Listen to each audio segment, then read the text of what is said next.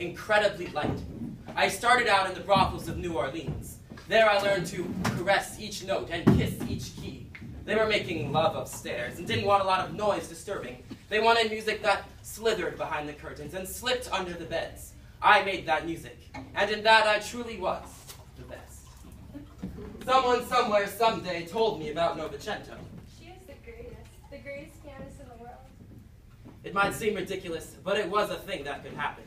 Novecento has never played a single note outside the Virginian, and yet she's a famous character in her band. Famous character? More like a small legend.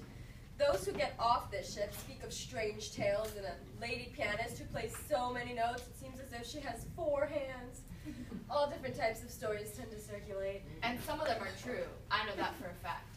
Like the one about Senator Wilson, who made the whole voyage in 3rd class. Because it was there that Novecento didn't play the normal notes. She played her own notes, which weren't normal.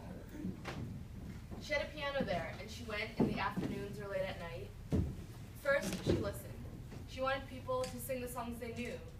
Every so often, someone would bring a guitar or a harmonica or something and begin to play songs that no one knows where it came from.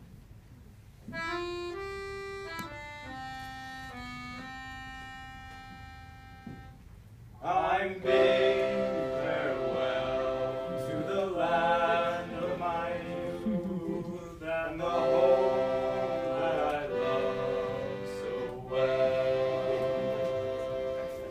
With the mountains so grand round my own native land, I am bidding them all farewell.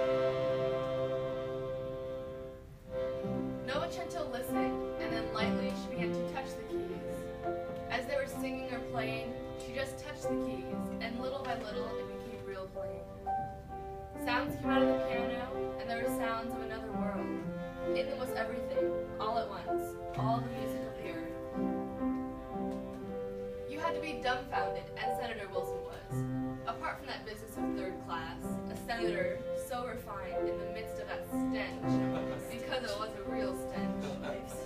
Even apart from that business, they had to carry him off the ship by force, because if it were up to him, he would have stayed on board and listened to Novecento for the rest of his days. Yeah, right. Really, it was written up in the newspapers, but it was seriously true. When they finally arrived, they carried him off, just like that. Anyways, this one comes up to me one day and tells me, there's a lady on that ship that does what she wants with the piano. When she feels like playing jazz, she plays jazz. When she feels like playing something else, she plays something that's like 10 jazzes put together. Well, I say, how can someone who doesn't even have the balls to get off a frickin' ship be good at playing any sort of music?